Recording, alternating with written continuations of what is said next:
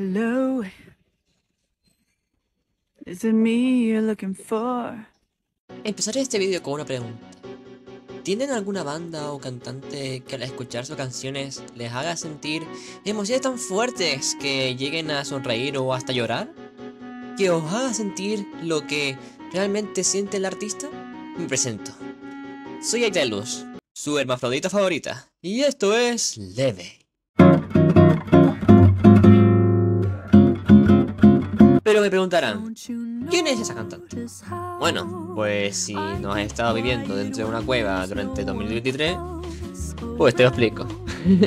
Laufey es una cantante, compositora y artista musical que nació el 23 de abril de 1999 y hace música de género jazz, el tan bonito jazz, con bossa nova, aunque también se dice que hace jazz pop, así que está por esos tornos. Ella se ha vuelto muy famosa para allá del septiembre de 2023 por sus canciones famosas como From the Start o Let You Break My Heart Again, que básicamente fueron su hit en literalmente todo internet.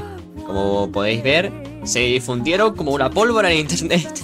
Hasta From the Start tiene un cover de otro creador, que básicamente es más rock, pero sigue siendo una canción. La razón por la que Laufey es una gran artista es porque, aparte de ser cantante, tocar el piano, guitarra, contrabajo a un nivel muy elevado, ha hecho que un género, que es el jazz, que estaba medio muerto, volviera a renacer y que la gente volviera a escuchar este nuevo jazz. Básicamente ha generado en los adolescentes y gente que ya no escuchaba jazz a volver a escuchar jazz, y eso es un gran mérito, la verdad. Y además que ha ganado su primer Grammy en los trofeos de Grammy del año pasado, así que ¡tómalo! Vale. Añadiendo que sus letras son tan bonitas y su voz es muy angelical que toca el corazón, decidí hacer una clasificación de todas sus canciones hasta la actualidad, este vídeo obviamente. Y quiero añadir varias cosas. Aclaro que esta es mi opinión personal y no tiene nada de malo si las canciones que te pueden gustar a ti no estén en el mismo nivel que yo le he puesto. Así que, por favor, no me maten. Como segundo, quiero también aclarar, perdón por no subir vídeos durante un mes, es que he estado haciendo muchas cosas, como he puesto en mi comunidad. Y pues bueno, quería traerles este vídeo para, al menos, que tengan algo de mí, la verdad. Lo siento por no subir tantos vídeos actualmente. Literalmente, regreso, me muero a las mes, ¿sabes? No, pero tranquilo chicos, ya tenéis un nuevo vídeo, chicos. Y con todo esto, ¡démosle a la tiarlist! Hola chicos, aquí, como podéis ver, aquí está todas las canciones de Laufey. Y es que vamos a hacer una tier list de todas sus canciones, empezando por su primera discografía, que sería las 7 canciones que vemos ahí. Y antes de empezar, quiero decir que vamos a hacerlo por secciones. Vamos a hacer la mitad de las canciones en un vídeo y la mitad de las canciones en otro vídeo, porque realmente son 54 horas canciones. Eso son muchas canciones que voy a reseñar, así que yo creo que lo mejor es dividirlo en 2 vídeos. Así tenemos tiempo para un vídeo y para otro, y así no se hace largo el vídeo. Menos mal que vamos a hacer así, porque si no me mato. Voy a explicar primero de qué va la tier list. Que tenemos aquí una sección para canciones felices y otra sección para canciones tristes. ¿Por qué hago esta división? Porque yo creo que es importante dividir estas canciones. Que no es lo mismo una canción feliz de Laufey, en plan, no es lo mismo From the Start que Let You Break My Heart. No es lo mismo, o sea, son dos canciones que tienen un significado diferente, y creo que es mejor separarlos por 2 secciones. Así, empezamos. Empezamos por Strip by Street, una canción que la verdad siento que está muy buena.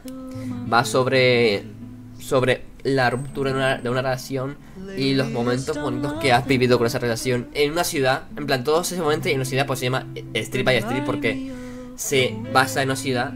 Y es que, claro, la protagonista de la canción intenta retomar esa vida de nuevo, ya que al ver toda su ciudad se ve relegada, ya que ya no es su ciudad, en plan, son sus recuerdos de su pareja antigua. Yo creo que está bien, la verdad, el mensaje, y la canción está muy buena, así que yo la pondría en tier A. Creo que hay canciones mejores que esta, y además creo que le falta más chispa, pero es una buena canción para escuchar. Realmente me hizo llorar cuando la escuché por primera vez, así que está bien. Someone New. Esta es una, creo que es la última canción, no sé por qué está aquí primera, pero bueno. Someone New es una canción que trata sobre una ruptura, otra vez, y de que es la persona que la canta no puede superar a esta persona. En plan, se autosabotea varias veces intentando recordar su antigua pareja, pero su antigua pareja literalmente la superó y ya tiene a otra chica. ¿Qué pasa? Que el mensaje de esta canción es muy buena, ya que es como que intenta superar a esa pareja, pero no puede, hasta el punto de que no intenta buscar a nadie más. Al final la canción pone eso, en plan pone: no encontraré a nadie más, así que Dios santo, qué puto triste. Y bueno, creo que Canciones Tristes, yo creo que la pondría en una B, ya que... bueno, en una B no creo que la pondría en una A con Estriba y Estrella, que también es buena, es muy buena. I Wish You Love, canción feliz. Esta canción va básicamente a desearle lo mejor posible a una persona, que supongo será una ruptura, en plan una persona que has dejado. Y en parte es muy bueno, la verdad. I wish you love for all my own. Vale, básicamente es una canción, además que es una canción popular de Laufey, en plan es una de las canciones que más resalta de las canciones de Laufey. La pondría en A. Es una buena canción, pero tampoco llega al máximo de la rango S. Y además, la gente, no sé qué le pasa a la gente en internet, que romantiza esta canción cuando no va de amor, sino que va de aceptar una relación, aceptar una ruptura de una relación y desearle mejor a una persona, en vez de una pareja normal, en plan un romántico. O sea, no sé qué le pasa a la gente en internet, pero bueno. Like the Movie básicamente es una fantasía. Es una fantasía de realidad de películas románticas, que la cantante hace varias énfasis de que quiero un amor, una pareja que sea como las películas de románticas, todo muy bonito, pero obviamente se sabe que no va a ser real porque eso no existe. Se me gusta en la canción igualmente. Yo creo que Like the Movies la pondría en A también, ya que es muy buena canción. Tiene un buen ritmo, la verdad me gusta mucho. Magnolia, joder, Magnolia. Puta madre, Magnolia. Vale, es una canción triste. Es una canción triste porque me hizo llorar un montón. Y la canción trata sobre que hay una chica muy bonita, muy linda, muy hermosa, muy perfecta, y la cantante quiere ser como ella. Y en toda la canción se compara con ella. Da mucha pena. Y pues bueno, me encanta. Es una canción de comparación que logra mucho su mensaje, la verdad. De que intenta compararse con la protagonista, y que esa comparación no es de envidia, de enfado hacia esa persona, sino que es más bien una mala autoestima para la protagonista. Y eso hace más daño que celos o envidia, la verdad. Y Dios mío, me encantó. Así que la pondré en rango S, la verdad. Perfecto, me gustó mucho Magnolia. Y luego viene otra muy buena canción, James, me cago en James, joder, gracias James por haber existido en la vida de Laufey, por hacer esta canción, por Dios, aunque no sea quién eres, gracias. Esta canción, Dios santo, va sobre la idealización de una persona que después conocen a profundidad y pues descubres que no es una persona que realmente te guste, sino que fue una idealización de tu mente al ver a esa persona, pero realmente es una persona de mierda y pues básicamente te alejas, le rechazas básicamente. Aparte que el mensaje es muy bueno, en plan consigue dar ese mensaje de que te enamoraste al principio y después dijiste mierda, la cagué. Y además como que la canción es como si fuera una anécdota, en plan la canta como si fuera algo chistoso, algo que se ríe de su pasado, que le avergüenza, y es como mejor, la verdad. Y además la canción tiene un sonido, una música muy ritmosa, muy jazz.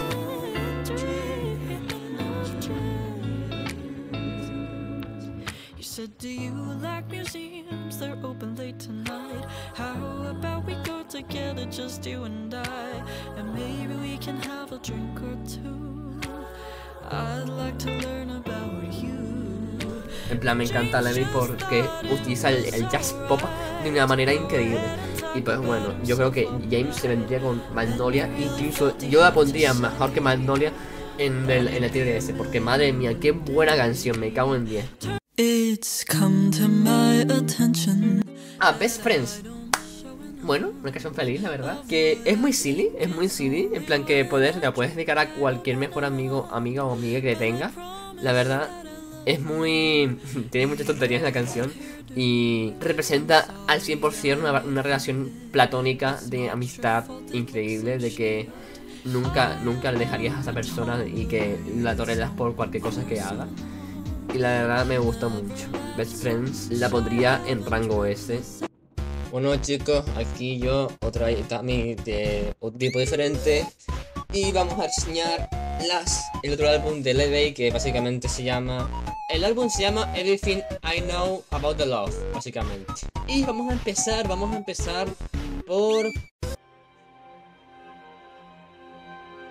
Fragile. Es muy linda, es muy hermosa. La letra transmite una sensación de anhelo y la naturaleza dedicada de una relación que, a su vez, es intensa y transitoria. Es frágil, es... Bueno, yo la pondría en rango A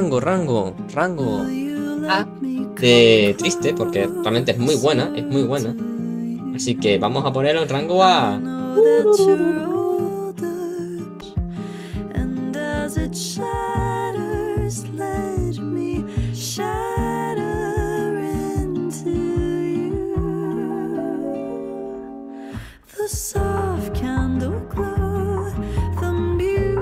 So slow, your skin on my skin, the room. Beautiful Stranger, la leche esta canción, me encanta. Es la primera vez que escucho Beautiful Stranger. Y la verdad que la primera vez que lo escucho me fascinó. La canción va sobre idealización de una relación de una persona que te encuentras en el metro. Bueno, sí, la situación era en el metro, como suena en la canción Beautiful Stranger, o sea, extraño guapo.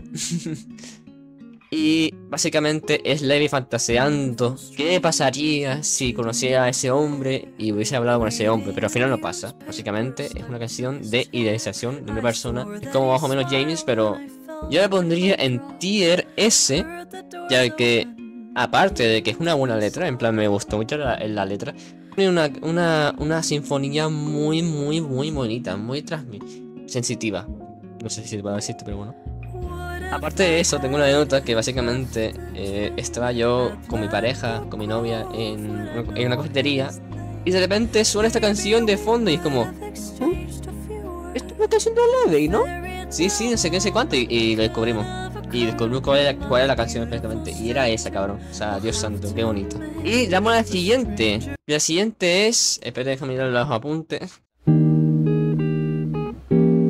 Valentine. Bueno, una de las 5 canciones más famosas de Laufey, según Spotify y según la página esta de letras.com. Que, bueno, ¿qué puedo contar de Valentine? Es muy linda, es muy tranquila. La verdad, básicamente trata sobre un nuevo amor tras tiempo de rechazar el amor. En plan, el nuevo enamoramiento de que te enamoras de una persona. Tras tiempo, años rechazando ese amor por miedo o por alguna razón que te hace sentir insegura a un amor, futuro amor. Pero descubre a esta persona y pues lentamente va sorprendiéndose a sí misma de todo lo que está pasando, de todo lo que está sintiendo, el enamorarse de nuevo. Y la verdad es muy buena canción en ese sentido, porque es como si el amor estuviera fluyendo en su cuerpo, básicamente. Que esto a su vez le sorprende, le fascina y se cuestiona de sí mismo de por qué está pasando esto, por qué si hace años ya no sentía el amor. Yo, aunque sea una letra muy bonita, yo la pondría en un nuevo rango, porque me inventé nuevos rangos, que básicamente es S menos y S más y A menos y A más. Yo la pondría en S menos. ¿Por qué? Aparte de una canción muy famosa y tiene buenos ritmos, yo creo que yo la pondría en las mejores para mí, las mis favoritas. La verdad, siento que hay otras que sí son mejores. Coño, no sé decir esto, ¿cómo se dice? Avoid the Chinese restaurant. Dios santo. Yo no sabía que una canción que va a tratar sobre encima de un restaurante chino, básicamente es la traducción de la canción, del título, fuera tan malditamente triste y buena. Básicamente la canción trata sobre una pareja que vive en un modesto apartamento encima de un restaurante chino, y que esta pareja anhela tener una vida mejor, pero sus dificultades económicas básicamente no dejan hacer eso. Pero disfruten de las pequeñas cosas, como compartir dumplings y pedir y desear a un futuro mejor. Pero ¿qué pasa? Aquí viene el plot twist de la canción que hace que sea tan triste. La pareja de esta persona, de la narradora de la historia, básicamente abandona. Es una canción nostálgica, nos sorprendieron. Oh my fucking god, no. Ley, ¿por qué? ¡No! Y pues bueno, básicamente narra que en mayo esta persona se va y abandona el apartamento. Y esto hace que la protagonista se sienta arrepentida de no haber disfrutado, de no haber valorado vivir encima de un restaurante chino, ya que ya no podrá estar con esa persona, ya no podrá disfrutar de su vida encima de ese restaurante chino. Joder, no sé cómo puede ser una canción tan triste como un restaurante chino, la verdad. Y la nota que le pongo yo a esta canción es un S+, ya que sí me logró cautivar mucho. Me gustó mucho. Yo la pondría en mi favorita porque, aunque hable de restaurante chino, es una metáfora de todo esto. Y la instrumental también es muy bonita, así que yo la pondría en ese plus, ¿vale? ¡Sigamos! Bueno, una canción, creo que es la canción más larga de la discografía esta, que dura 4 minutos con 21 segundos, que va sobre una canción dedicada a su futura alma gemela. Por eso se llama Dear Soulmate, como si fuera una carta normal. La canción básicamente se basa en preguntas sobre su futura pareja, de qué lado duerme de la cama, cuál es su comida favorita, no sé qué, no sé cuánto. Muchas preguntas así, está bien, está decente, me gustó mucho. Y hay una frase de la canción que me gustó mucho, y es la parte donde dice, lo voy a traducir al español porque mi inglés es una pena. Querido alma gemela, no puedo esperar para enamorarme de ti. Uy, qué bonito. Esto sí es una canción para dedicar.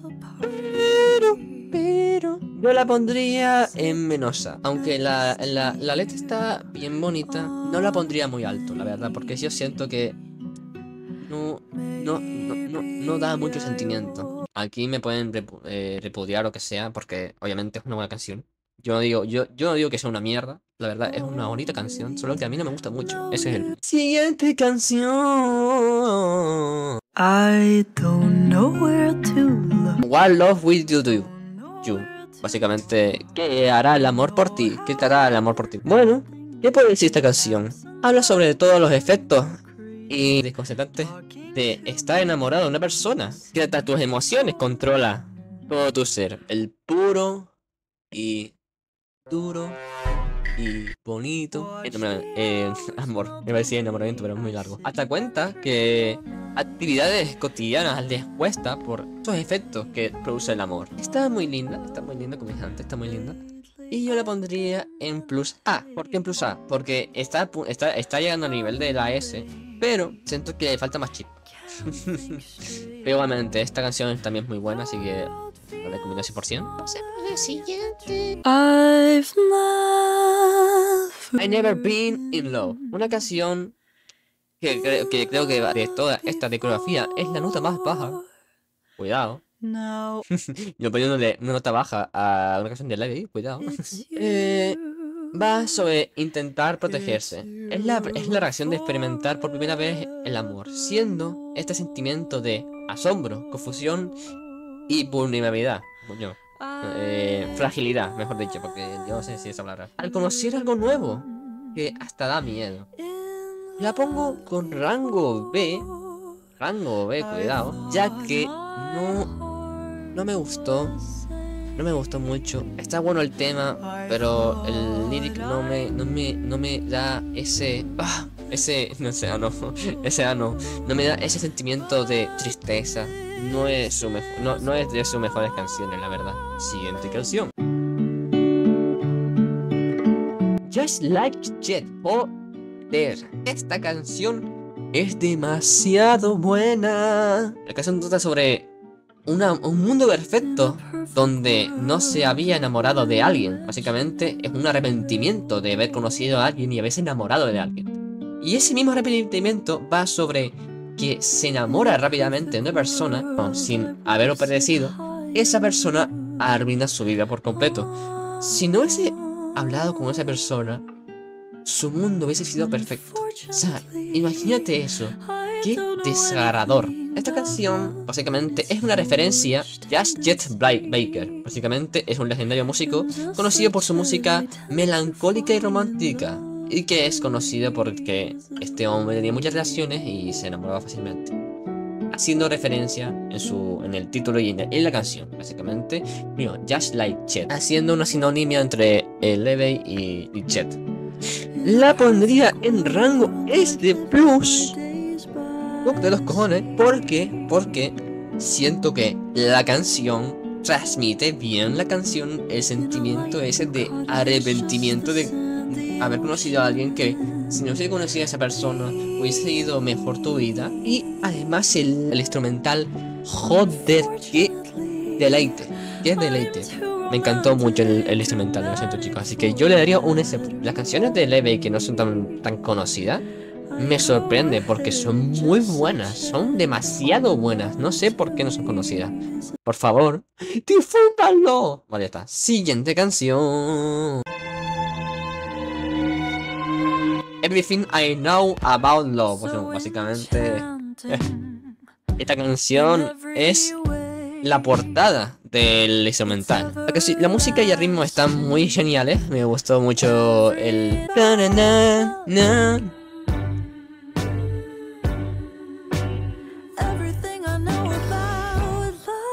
La canción trata básicamente sobre una reflexión conmovedora sobre la disparidad entre el amor y experiencias personales. O sea, tendría sentido, porque la canción va de todo lo que sé del amor, ¿sabes? Tiene sentido que hable sobre experiencia personal. Un idealismo de un amor que sus relaciones no estuvieron a la altura. Básicamente canta sobre que tuvieron con su pareja, pero no llegaron a la altura.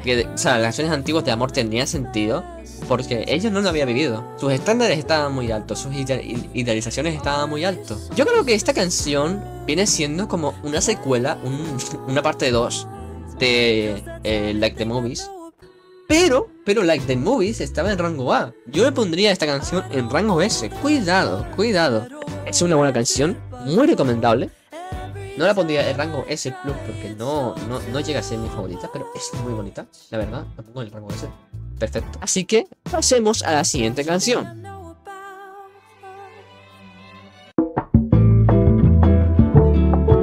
Fallen Behind. Llevo 19 minutos. Bueno, ¿qué puedo decir de Fallen Behind? Es muy bonita, Uf, 10 de 10. Es una canción triste, cuidado. Sobre quedarse soltera, en plan estar sin pareja. Y ver que todos tus amigos o toda tu gente de que está alrededor se va enamorando, va consiguiendo una pareja. Básicamente en una parte de la canción. Got the sun, sea to the sky. Best friends, find your new guy. Vale, esta canción. I'm only getting older. I never had a shoulder to cry on. Vale, esta canción es muy importante para mí porque aparte que le he hecho un cover en mi canal, lo pondré ahí arriba, chicos, por si quieren verlo, por favor mírenlo, guiño guiño. Realmente por esta canción conocí a mi pareja. Me siento muy enamorado de esta canción. Me la sé de memoria, ese es el punto también. Es una de las canciones que me sé de memoria porque se me ha quedado tantas veces en la cabeza que Dios santo. Además tiene una versión live, que luego diré que es una versión live. Escuchen Falling Behind.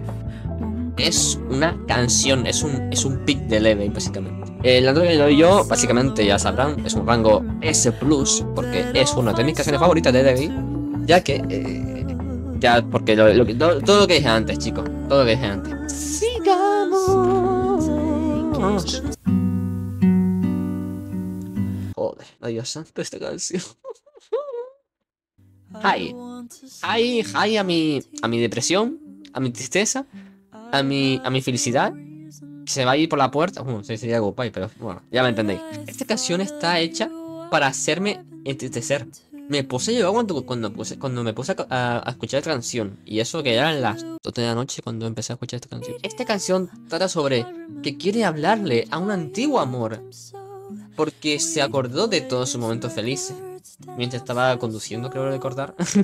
Bueno, no tiene nada que ver. Y que tenía un pequeño estudio donde lastimosamente todo acabó porque la protagonista tuvo que mudarse e irse lejos. Con el estudio vacío, esperaba un saludo de él. Por eso la canción se llama Hi. Es una canción de que el artista quiere saludar a esa persona, pero no puede. Y sigue esperando esa persona le salude. Aparte de que el instrumental sí toca el corazón con la mano, no, con el pie tampoco, con el brazo entero y te lo arranca. Ese es el punto. Yo le pondría en rango S+. La verdad, se me olvidó una de mis favoritas en nada. Siguiente canción. Dance with you this night. Bueno, es una canción triste, relajante, que trata sobre que alguien está invitando a la protagonista a bailar, a estar con él, pero ella no quiere, ella quiere evitarlo, no quiere estar con él, está cansada básicamente de él. Y lo que quiere es estar descansando en su casa. Ya sé que es una canción un poco rara, pero bueno, es muy bonita. No tengo nada más que decir de la canción. Yo la pondría en rango A+, porque realmente lo que sale la canción es el instrumental, que es muy melódico. La verdad me gustó. Se pasamos a la siguiente. Yo no tuve nada que decir en esta canción, me siento mal. Nightlight. Dios santo, lo que destaca en esta canción es el instrumental. Le da 20 puntos. 20 puntos a la canción. Así, súper melancólico. Me cago en 10, qué buena canción. La canción trata sobre esos sentimientos agridulces al dejar un lugar, una habitación llena de recuerdos felices, donde el artista experimentó emociones felices y logros. Porque esta canción es muy buena y no trata sobre el amor. Se sacó su sangre islandés ahí y lo puso en la mesa. La pondría en rango S, porque es muy melancólica. Si quieres llorar, escucha esa canción. Bueno, eso. Bueno, aquí ya pasamos, ya hemos cortado el álbum de Everything I Know About the Love. Ya hemos cortado con ese álbum. Y ya pasamos ya a los lives de los conciertos que tenía en live. Y quiero mencionar estos live porque realmente son muy buenos. Literalmente, cada canción que tenga un live es una mejora delante de esa canción. Es como hacer un grow up de cada canción que tiene live. O sea, Dios santo, os lo recomiendo que si han escuchado una canción que sea su favorita de Levi, las escuchen en live o en cualquier tipo de concierto, ya que tienen mayor calidad. Aunque hay algunas excepciones, como por ejemplo, yo creo que el Everything I Know About Love en live es peor que el original. Y ya pasamos a las 3 últimas canciones de este vídeo. Y la primera canción de este live es... Está en islandés, no voy a... Sé que vendrás. Esta canción, como se puede predecir por el título, está cantada exclusivamente en islandés. Tierra natal de Laufey, básicamente nació en Islandia. Por eso su nombre es Laufey, porque es un nombre islandés. Ok, chicos, ya lo descubrieron. Bravo. Y pues bueno, es una canción que, aunque esté en otro idioma, no pude disfrutar del instrumental, ya que la letra no la entendí muy bien. Pero básicamente va sobre la exploración del amor, al amor y la esperanza y la reconciliación. Es una canción que solo pude disfrutar del instrumental, ya que el instrumental es lo que le sale a la canción. Por eso le puse un A menos. La canción realmente no me gustó mucho porque, a ver, si la canción sea mala, simplemente no me llama la atención. Ese es el... Así que solamente a alguna gente le gustará mucho esta canción, así que lo puedo aceptar. Porque rango A menos y no B, porque al menos el instrumental le salva. Me gustó mucho el instrumental, eso sí es verdad. Pero la canción no le di sentido, lo siento. Pasamos a la siguiente.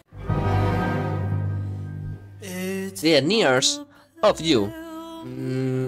Como la canción anterior, no es nada destacable. Realmente es una canción que no fue escrita por Laufey. Una versión de una canción que se llama...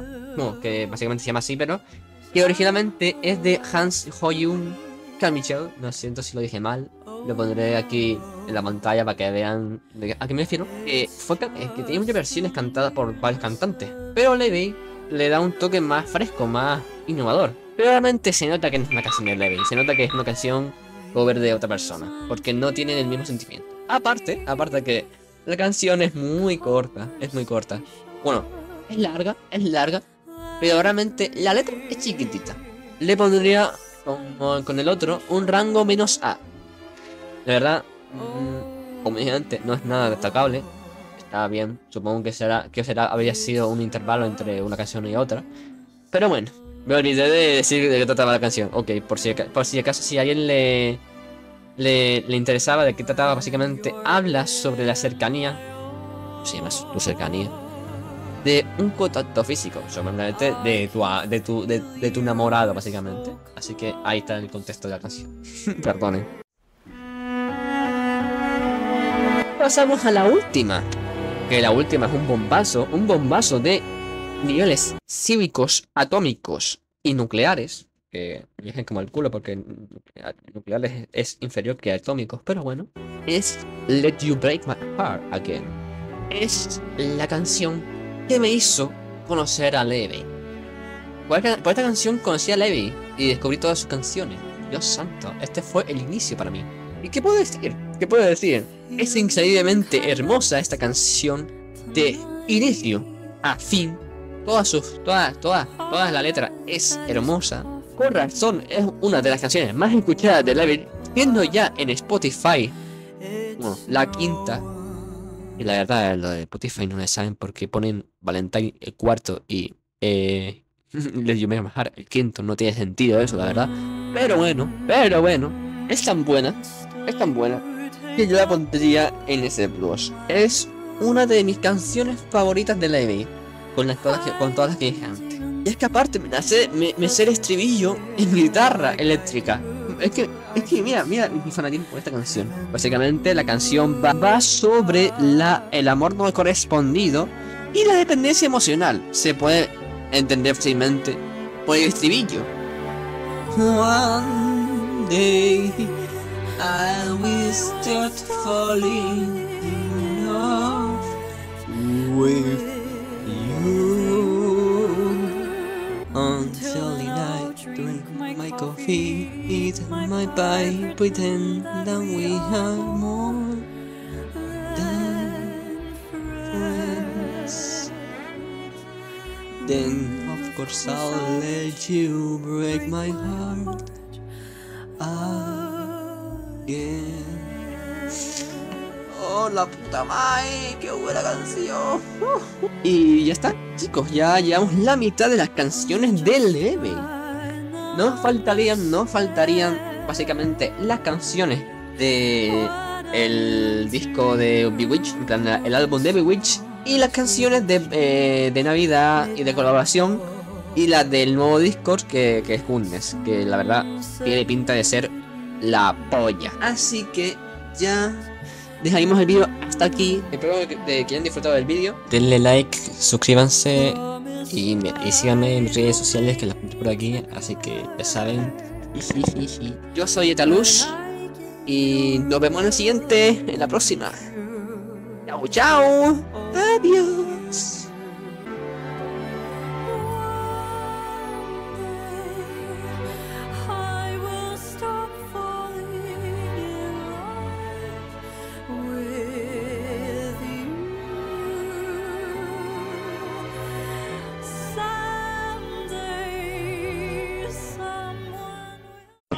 Pendejos, estúpidos, pendejos. Cómanme la polla, pendejos, estúpidos, pendejos, idiotas.